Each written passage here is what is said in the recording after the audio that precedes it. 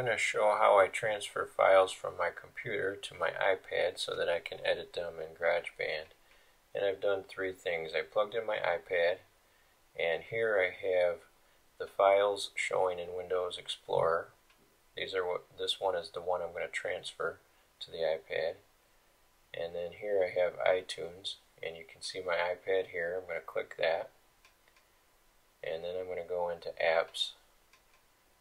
This will show all of the apps that allow me to transfer files from my computer to the iPad. So I'm going to locate GarageBand on this list and click that. You can see all of these files that I've transferred previously.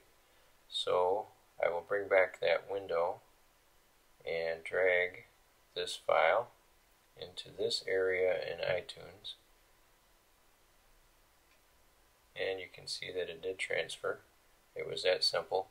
Then in my next tutorial I will show where you can locate that file in GarageBand so that you can edit it.